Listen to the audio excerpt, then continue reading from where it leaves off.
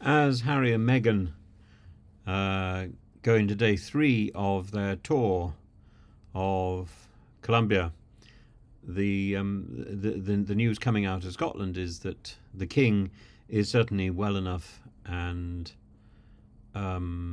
stable enough to do quite a significant part of his tour of Australia and Samoa, but he won't be travelling to New Zealand. But the impression given is that the cancer scare has been conquered. He's not completely out of the or in the clear yet. But the whole thing with cancer is is this uncertainty. Once the initial disease has been captured and the tumours have been eradicated by whatever means, there's always the possibility that they will come back, and so there's an anxiety that continues for some time. And I'm not completely convinced it's always managed terribly well by the medical profession. I've been caught up in these scares myself, and not always terribly reassured. And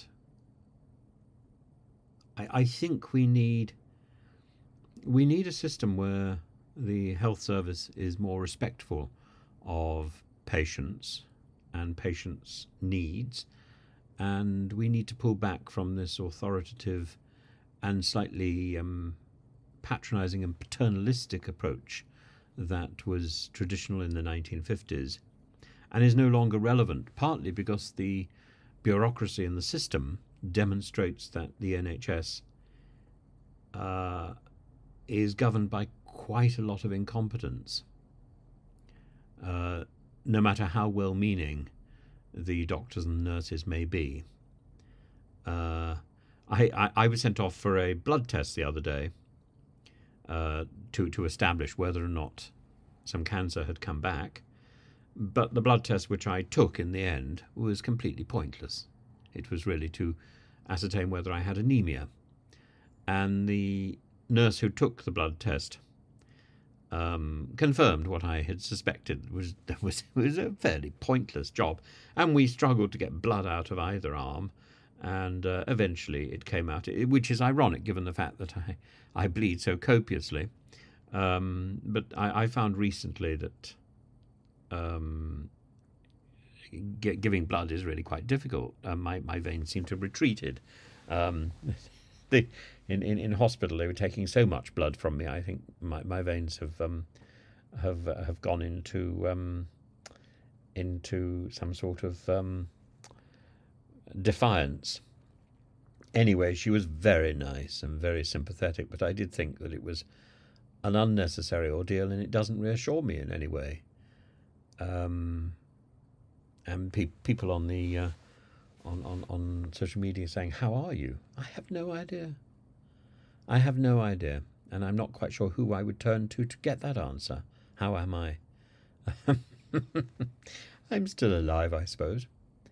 It's not much of a statement, and you think, well, if something happens that causes the 111 people to send a doctor in the middle of the night, if they think it's serious enough, and the GP doesn't really seem terribly bothered except whether or not I've got anemia, it's really difficult to know what else to say or do.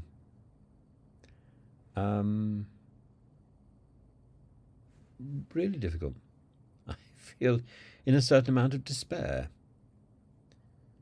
and I don't think it's a particular problem with the GP surgery that I attend, because other surgeries would behave in a fairly similar way. They would certainly send out as the sort of bland cover letters which I've received, and it makes one anxious. I hope the King is getting better care.